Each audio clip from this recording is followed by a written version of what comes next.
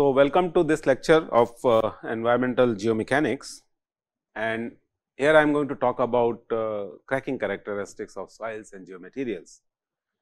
Very important subject, and frankly speaking, I learned this subject from two events which happened in my life. One is I was contacted by the BCCI for creating fast and sporting pitches in the country. Before that, I had not considered cracking characteristics much in my research career. And number two, most of the time in Mood Indigo, the annual festival of students which is organized by them at IIT Bombay, one potter used to come. And then I always used to ask him a question that how come it so happens that whatever pottery you make, it never cracks, because there are many instances in our practice of geotechnical engineering where we come across soils which have cracked, particularly starting from let us say shrinkage limit determination, where the more emphasis is that dry the soils in such a manner that they do not crack. That means, you are still ensuring saturation as 1, you are not allowing air to enter into the pores. That means, it has to be very slow heating. So, these are the two instances sorry not questions which motivated me to take up research in the cracking characteristics of soils, and then I was quite happy and lucky to work on these topics with some of my PhD scholars like Professor Uday Kala, who is in IIT Mandi, then Dr. Pratyusha, who is at NIT Hyderabad, not Hyderabad, NIT Andhra Pradesh, and one of my MTech students, Sudarshan, who did most of the work, and he is now in Dar Consultancy. These are the people through whom I learned this subject, cracking characteristics of soils, which I am going to discuss over here. Why only fine grained? Because we know that only fine grained soils will crack, particularly during desiccation or due to heating or due to moisture migration. Coarse grained materials will not crack. Crack development, what is the conceptual model? Tensile strength of geomaterials. I think you must have realized that this is the property or the characteristics of geomaterials which normally we do not employ much in our subject. But subsequently, if you initiate your research in the field of fine grained soils and why do they crack because of desiccation, you will realize that cracking of these fine grained soils is a function of their tensile strength. To complete the sentence, desiccation induced cracking of soils is a function of their tensile strength. Now, desiccation is a phenomena which is environmental activity. It will depend upon environmental parameters, temperature, humidity, speed of the wind, solar cycle, all right, precipitation, so on. So, take a soil sample and just leave it in the ambient conditions and let it dry. What happens? There are two possibilities, either it will crack, it will not crack.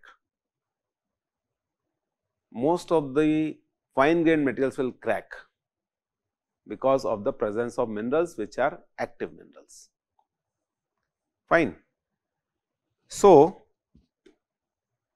how to detect whether the soils have cracked or not, and how to quantify this whole thing? See, you must be realizing a simple issue. We might speak something, but then the question is, as a researcher, as a technologist, as an engineer, somebody is going to ask me a question, how will you quantify this? So far whatever I have said is descriptive, qualitative. So, from qualitative, how will you quantify things? That means, if I take a soil mass if I leave it in the environment, environmental conditions can be quantified. It cracks, okay. The question is why it cracks, how much it cracks, what is the implication of the cracking. Because the moment cracks are formed, we are inducing dual porosity in the soil mass or the geomaterials. So, quantification becomes very important. That means, the cracks have to be linked with the induced dual porosity in the porous media. So, you will realize that most of the research which is being carried out right now, in those cases we consider cracking characteristics and induced dual porosity. For that, quantification is a must, and to quantify we require images as the sample dries, as the event occurs, as the process happens. So, that means you keep on observing over the entire drying process and then try to create an image to show how cracks are propagating in the porous media. This was successfully done by my students whom I named. This is where the philosophy comes from thin film to thick films. It was a sheer chance, matter of chance, that I was visiting a factory where the potato chips were being made, and they wanted some idea on how to optimize the dimensions of these potato chips. You must have observed, when potato chips are transported from one place to another place, they normally do not crumble. Why? Number two, if they crumble, what is their fate? Nobody will buy it. So, from there this idea came to my mind that usually we talk about thick samples. I use the term thick films. Your UDS samples are thick, triaxial samples are thick, odometer samples are also quite thick. The direct shear specimens are also very thick. And most of the time what we have done is we have tried to learn or determine their properties. But suppose if I keep on thinning down these specimens and if I come to the granular state of the material and if I can create a very thin film of the minerals, how the similarity between the potato chips, potato wafers and the thin films of the soils or the geomaterials can be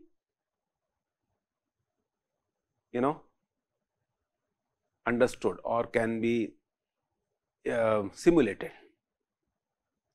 So, this was the genesis of the philosophy of thin film to thick film. The reverse process is you start from very thin film, keep on adding more and more material to this, and then this becomes a thick film. So, this is where thin film to thick film transformation took place in terms of cracking characteristics of geomaterials. And of course, this also leads to a very interesting topic on which unfortunately we could not work much, but concrete technologists are doing good work: self-healing and self-sealing minerals. That means, if cracking occurs, how to stop them. Number one, minerals which are present in the remediation technique or remediation solutions should be intelligent enough to realize that they are getting exposed to the atmosphere and they should seal the crack. So, if you can create these type of minerals, that will be a very good contribution to the subject. So, let us start with the cracking characteristics of fine grained soils. So, fine grained soils such as clays, expansive soils, active clay minerals are prone to cracking, development of shrinkage cracks due to loss of moisture, drying. This is what is desiccation process. It might occur in earthen dams, landfill, liners, covers, embankments, earth slopes, cricket pitches, tennis court, everywhere, wherever you are using the soils and the minerals. Understanding of cracking is necessary for assessing the safety of structures built on or with the soil mass, because of the change in porosity and permeability and the migration of different types of mass flux. The cracked soil mass would exhibit extremely high hydraulic conductivity, gas permittivity and reduced strength, and hence soil may not be useful for containment facilities. particularly those who are working in the field of landfills, design of landfill covers, basal liners, they also require this information, cracking characteristics. And this is linked with the tensile strength of soils. This is how typically the cracking characteristics occur. This is one of my consulting projects where, because of the overnight rains, flooding took place, and because of this flooding, the type of soil which was used was a active material. It swelled, and the entire facility which was about to be located on this failed. And when the postmortem analysis was done for the sake of insurance, then we realized that the type of material which was used for backfilling was not the right one. So, everything is quite interlinked in the profession. So, look at these cracks which develop. Sometimes these type of cracks also develop on the pitches which are liked by spinners. So, there was a time when India was quite famous for the spinners. So, we have very good spinners. These cracks might propagate quite deep inside also, and then loss of strength occurs and ingress of moisture, water also takes place. The conceptual model is due to drying, the tensile stresses will build up. Now, what happens is, you have studied this capillary theory.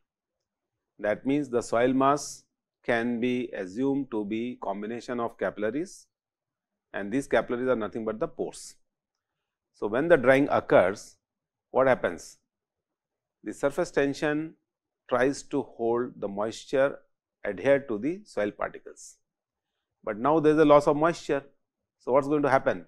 This surface tension is going to build up much more beyond the tensile strength of the soil mass, and because of that, the tensile stresses develop because of the surface tension, and this results into primary cracks, secondary cracks and tertiary cracks, and then ultimately the entire system yields.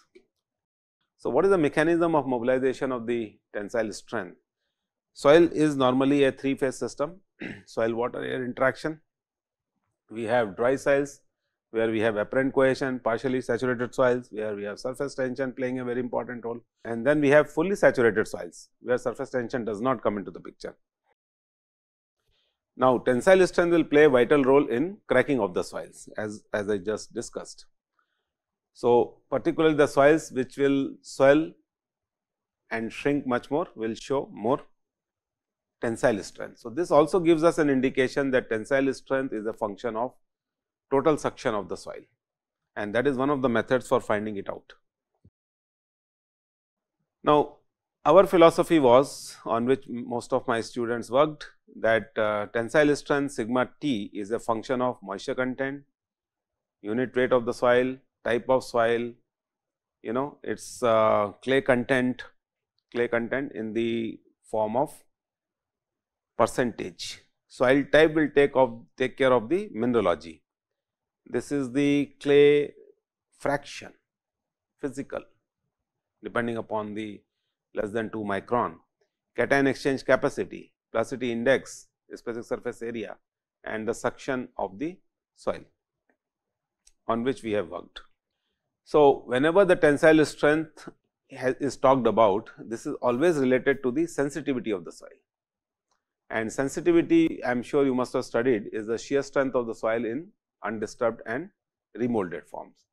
So, you must have noticed when you bring the soil which are active and when you remold them, just because of the transfer of heat from your palm or the fingertips, the evaporation might occur and the soils might crack, or if you leave them exposed to the atmosphere for some time, they may crack.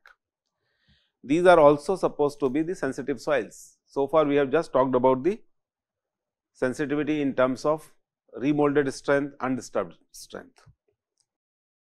So, here actually we talk about type of loading which is being exposed onto the soil mass. So, most of the time we talk about compressive and shearing, and we do not consider the tensile strength or the tensile loading, which is also very critical. Why? Because when we stretch the soil mass, what happens is its surface area gets stretched, or basically surface area becomes much more higher. Now, how will you study this, or how will you understand this simple phenomena? To understand this simple phenomena, we can consider the particulate system of the soil or a granular material under tensile loading. So, once you are stretching it, now what is happening? All these grains are contributing in terms of their surface. So, once we are stretching this in a tension mode, exposition of greater surface area of grains will occur, and hence it will show more environmental activity and reactivity. On the contrary, when you are compressing it, what is happening? When you are compressing this whole mass, these grains come together and they camouflage each other on the surface. So, because of this camouflaging, what will happen? The total surface area of the grains is not getting exposed to the environment. This also is the genesis of a philosophy that if you want to characterize particularly active minerals in the soil, compressive strength cannot be a good indicator. And what we should be doing? Then we should be utilizing tensile strength. Why? Because we are exposing each grain, and we are allowing it to interact with the environment much more as compared to its compressive state. This philosophy has been used by people to characterize the soils which are active. And from this point onwards, the tensile strength comes in picture. Now, the question is, how will you obtain the tensile strength? Because this is not taught much, I am sure, is it not?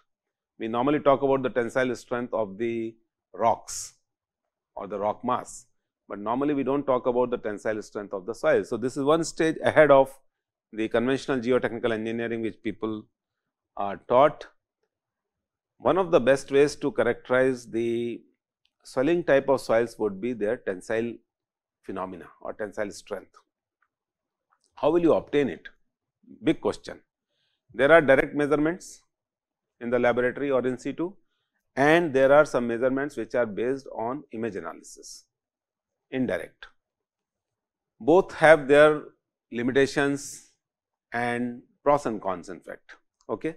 So, accurate and direct measurement of crack patterns and geometry area of each segment. When I say segment, you must have realized that when the soils crack, they create segments.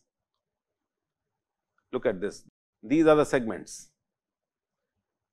Each sector is a segment. This is one of the segments.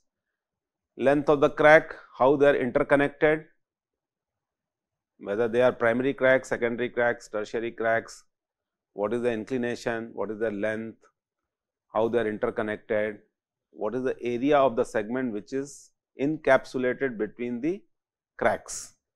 These are the parameters which become very important for finding out the tensile strength. So, linking of all these parameters is a big challenge with physico-chemico-mineralogical properties, and particularly its unsaturated state. Now, what will happen if you do this type of testing soil properties under environmental conditions, under loading conditions, and keeping in view different sample sizes can be estimated. So, the best and simple method is you do triaxial testing, all right. But unfortunately, triaxial testing on swelling type of soils is again a very big challenge. Hope you realize this. So, from here, if I do triaxial testing, what I will be getting? I will be getting compression test results, and if I draw a Mohr Coulomb envelope, this axis is sigma axis and this is shear strength axis. So, wherever this Mohr Coulomb envelope intersects the sigma axis, this is what is going to be the tensile strength. Easy to obtain. Got it? The intercept of the Mohr Coulomb envelope on the x axis or the normal stress axis will give you sigma t value. We have ignored this concept in most of our geotechnical engineering testing. And what do? We modify the Mohr Coulomb envelope starting from 0, 0 by giving it a non-linear nature. Why? Because we are ignoring sigma t, which is not the right thing. So, what we did is we took different types of soils, we tested them under triaxial condition, we obtained their sigma t value. This work was done by my student Mr. Ramanna, and Ramanna is now heading, I think, Jacobs.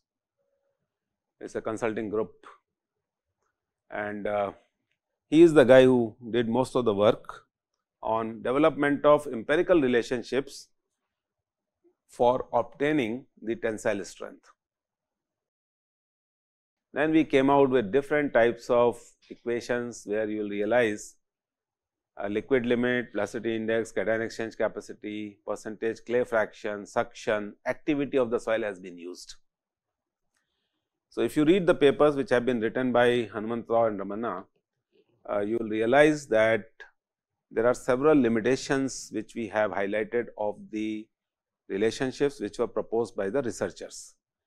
And then we have also mentioned that rather than going into all these details, it will be very easy and useful if you can link tensile strength with suction itself. So, here you will find some of the theories which have been given by earlier researchers, where tensile strength has been linked with the suction. In other efforts, tensile strength has been linked with cation exchange capacity also. So, these are different philosophies. You should read the paper by Hanumantrao and Ramanna.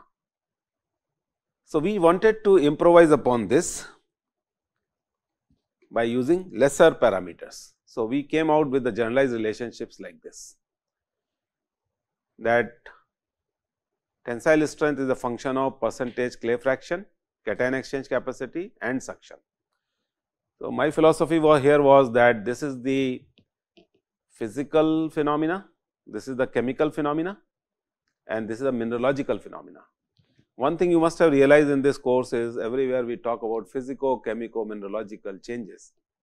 If you go back to my first, second, third discussions which I have introduced this concept of physico, chemical, mineralogical changes which occur in the system because of thermal, mechanical, chemical, electrical, magnetic, biological, radiation effects.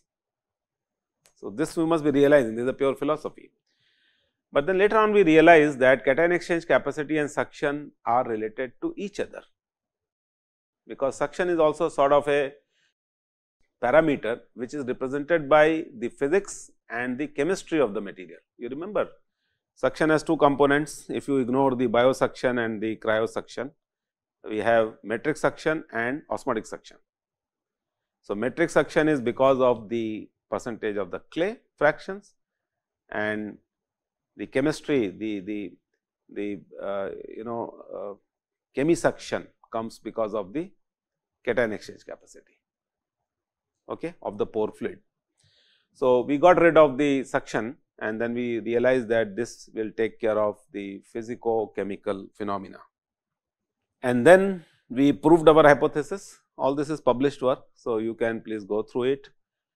What I am trying to highlight here is that there is enough scope to create new science, new ideas in this subject. These are just some glimpse of what people did, in the past. It does not deter you from not doing something better than this. So, this you can assume as a baseline research work.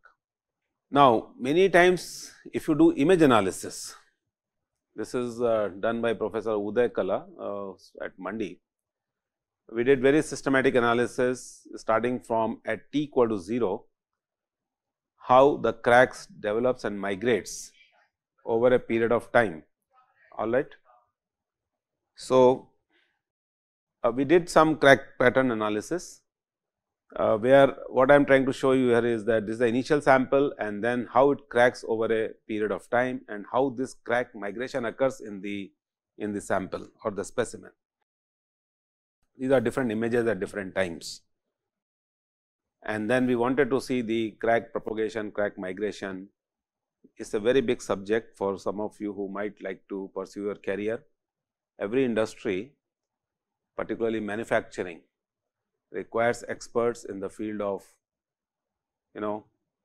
material testing, crack identification, material anomaly and so on. So, cracking of a system is a sort of an anomaly. A good example is aircraft industry. After number of flights, they want to estimate how much damage has occurred to the body of the aircraft. They can't take risk because there are a lot of shearing effects, there are a lot of external forces which are acting on the wings and the body of the aircraft. So, they want to do these studies. I mean, this just to give you an idea about, it is not only the geotechnical engineering, making pitches and tuffs, where the applications would be. So, this is the real life situation which we wanted to simulate in the laboratory. So, the one of the ways is take a sample, patch and then digitize it. Okay. After digitizing it, we wanted to understand the micro features of the crack. You can realize this is up to 200 micrometer scale. We wanted to see what is the crack width, how crack opens up and where it equilibrates, after what time. So, basically what we realized is that the crack width is a function of maximum possible, it is nothing but the normalized value Cw upon Cw max is a function of the volumetric moisture content and volumetric moisture content at saturation. So, if I compare these two moistures, because at saturation moisture is changing over a period of time to give rise to theta value. So, truly speaking, normalized Cw is a function of normalized volumetric moisture content. I hope you can realize, sometime back I was discussing about this fact that gravimetric moisture content is not a very good tool to deal with the micromechanics that occur in soils and geomaterials, where you have to go for volumetric moisture content, because that controls the process and the mechanism at the micro level. This is a good example. A will be depending upon different types of soils and the ambient conditions in which the process is occurring. What does this indicate? It indicates that these type of studies should be done for different type of soils, different types of mineralogies exposed to different environmental conditions to come out with the models, and then you can characterize them better. So far what we have done is we have said these are active passive soils, but we have not quantified them. So, the model which we are discussing would be a very big boon in quantifying how active a soil is, how passive a soil is. Okay. So, this is where we use 3D laser microscopy. I would say for the first time, I think this was done by Professor Uday Kala, and we use courtesy Olympus, who installed this equipment in our lab, because we can't buy this type of instrument, they are very expensive. And then we use this equipment to study the depth of the cracks also. So, if you know the width, if you know the depth, it is a sort of a channel which I can find out the volume. So, ultimately the whole idea was to quantify the volume of the cracks which are getting formed in the system. Appreciate the concepts, simple mechanisms we have used to show how mathematical models can be developed. So, this is the crack images which we have taken, normalize them to the gray scale, so that we can do mathematical modeling better in the software. And this is how the 3D image looks like. So, those of you who will be working in the porosity models tomorrow, hydraulic conductivity models, migration of mass flux, you will require these type of studies to be done definitely. So, courtesy modern day science and technology, we could do all this. This is all published. So, if you search out on the net Dr. Uday Kala research papers, you will find this paper over there. This point onwards, we also learned how to reconstruct the images, which you are doing now in CT, X-ray CT tomography. So, reconstruction of the images. Now, reconstruction of the images is a latest fad. Everybody is trying to use this. How to stitch the images as a function of depth of the crack, which fortunately nowadays softwares are doing. As I was talking about, we were questioning what causes the tensile stresses in the thin films. You know, remember the analogy which I gave you, potato chips and the wafers. So, this idea was there that how thick a chip or the wafer should be, so that it should not crumble by the time it is delivered to the end user. So, my student Shinde, he made this setup, his master's student, and courtesy chemical engineering department Professor Mahesh, who was having this facility at that time, laser setup. What we did is, we took a laser source and we used this laser source to bombard a laser beam on the specimen of the soil, which was mounted on a silicon wafer. Silicon wafer is a surface, it is a substrate, it is a sort of a cantilever. All right. Now, this is a very thin sample of soil which has been pasted on the silicon wafer. Imagine what is going to happen when the specimen will dry up, the tensile stresses will develop, and because of that tensile stress, this wafer will get deflected. Very good idea, and we are thankful to Professor Mahesh for giving this idea to us. You see, most of the time the ideas we get while discussing. I remember he was working on polydispersed grains for some coatings which he was doing, and then we discussed about, you know, how are you finding out their drying characteristics. So, that drying characteristics, the way they are doing, we found that is quite similar to our interests.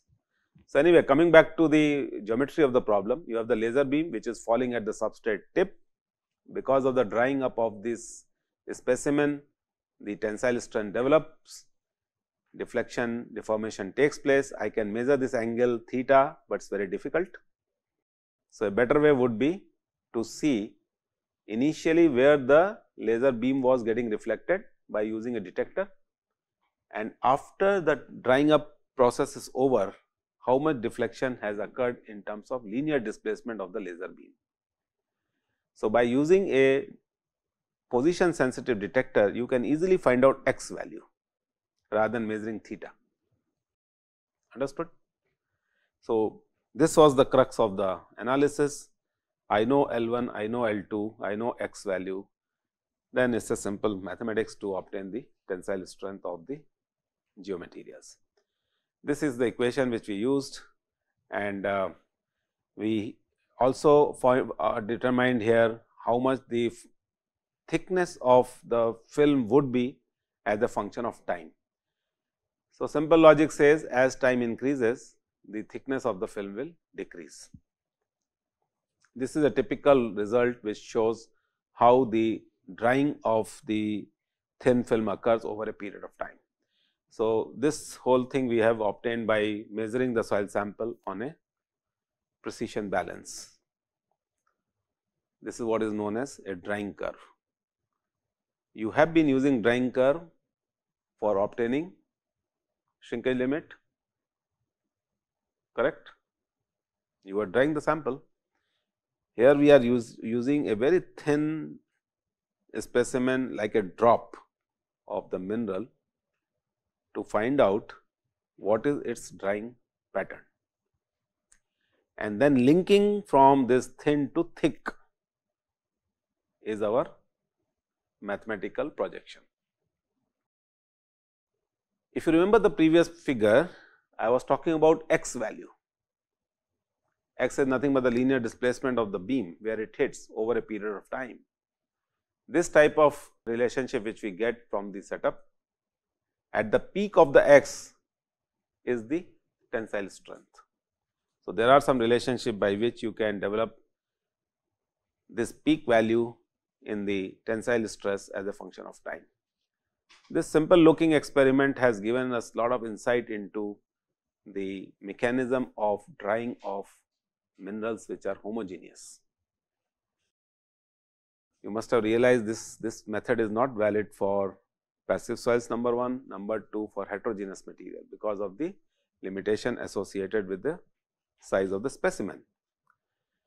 But very encouraging trends which we are getting from here is how pure minerals will shrink and develop tensile strength because of desiccation. Just to give you an idea that how interdisciplinary and cross disciplinary research is helping us in moving ahead in this subject. We also saw the SEMs of the final product and the initial product. This is how the detachment starts, and this is how the detachment grows. All right, you must be realizing that the magnification factor is changing. So, we are going too much into the crack which has got developed over here. We are just trying to analyze this crack at 50x, at 250x it looks like this.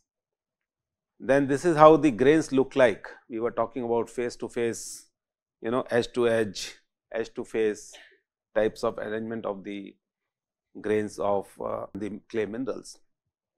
This is another pattern which we could get to see where the detachment is taking place because of the air drying. So, our idea was to come out with a mathematical model where these type of cracking patterns can be induced by air drying, and then you can use some eye vision type of a thing, artificial intelligence, machine learning, which is now becoming very, very common in every subject, but I could not do this much. So, those of you who are interested in doing AI ML type of thing in geotechnical engineering, I think this is a very hot topic on which you should be working, because ultimately you have to train your machines to capture the cracks, when they develop, how do they develop, and what type of crack geometry gets developed in a system of minerals or the soils. Through these studies, we came out with some important relationships. Tensile strength as a function of saturation. This is the final saturation of the soil. More the saturation, lesser the tensile strength. The more the drying end takes place, the saturation decreases, the more and more tensile strength develops. Fine. We could show simple relationships. Tensile strength as a function of moisture content. L by S is nothing but liquid to solid ratio, which is the moisture content. So, lesser the moisture content, higher the tensile strength, perfectly all right. So, simple relationships which are very logical, which are very sensible, could be created for individual minerals. Now, when you come to the soils, soil is an agglomeration of different minerals. So, what you will have to do? You will have to integrate all these results to come out with a model, which is going to be a real challenge. Just a quick brief idea to give you about what is self-healing and self-sealing minerals, which we were discussing. On my own, I have not done much research, but to me it appears that if you want to get rid of the tensile cracking of the soils, which is being a major requirement from the industries where the waste is being disposed, there these studies will become very, very important. See, there was a time when people were averse to the swelling and shrinking type of soils. In conventional geomechanics, the thumb rule is wherever you come across these type of soils, you excavate, remove them and fill them up with the good type of soil. It is not possible, good type of soil is not available. Number 2, there are many industries like nuclear industry where they want active minerals. So, swelling shrinking, which used to be a curse in conventional geomechanics, happens to be a boon for environmental geotechnologist. This is one of the features which makes active soils much more useful in today's industrial practices. By nature, their sorption capacity is going to be very high, cation exchange capacity is going to be very high, specific surface area is going to be very high, and these properties make a very good self-sealing, self-healing mineral. The need of the hour is to create such type of minerals and mix them with the soil, so that when the cracking initiates, these minerals will act and they will self-seal these cracks. In the field of concrete technology, this is what is being tried. So, by definition, the minerals which possess built-in ability to stop swelling, shrinking and cracking properties are known as self-sealing, self-healing minerals. These are also known as intelligent minerals, and their synthesis, characterization and application in various projects related to civil, geotechnical engineering, concrete is a real challenge. So, as I said, I have not gone beyond this, but those of you who might get an opportunity, please do something. This is going to be the most top priority research area in the field of environmental geomechanics. So, with this I will stop my discussion on the cracking characteristics of soils, and for that matter even on the environmental geomechanics also. I am not using the word closing of the subject, because you must have realized that the subject is still growing, it cannot be closed. There is nothing like you can say that I am just switching off the subject. What I have tried to do is I have tried to give you a lot of ideas over the lectures which I have delivered, keeping in view that some of you might like to become good researchers, and with my limited understanding and knowledge of whatever experience I had in the last few years through my students, I have tried to give you a concise picture of what has been achieved, and I have also tried to highlight what has not been achieved so far, and you must have realized that what has not been achieved is much more in volumes as compared to what has been achieved. So, whatever I have covered so far is a very modest attempt to lay the foundations of a subject known as environmental geomechanics. You must have realized that most of the time I have given in creating a pretext for the course and then substantiating this pretext with several applications. And though I am stopping at the characterization part, you must have realized that the big question is why characterization should be done, and from this point onwards again you have to go back to the question that what will be the impact of human activities on the environment, which can be stopped if I know the material better. So, with this note I am stopping here.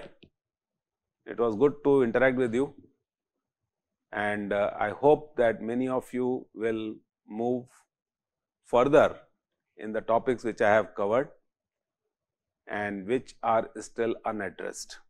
Good luck. Thank you.